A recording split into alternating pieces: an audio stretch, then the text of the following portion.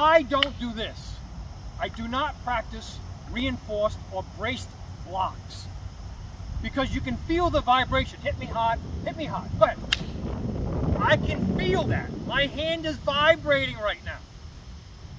So don't do this.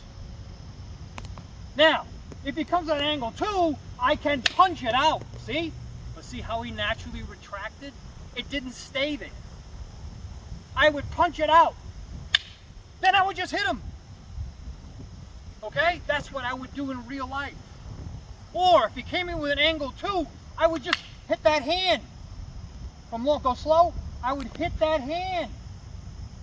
Defang the snake. That's reality. That's a disarm. That is a real world disarm. And after I defang that snake, now I have the option of following up if necessary. But you have to know your laws.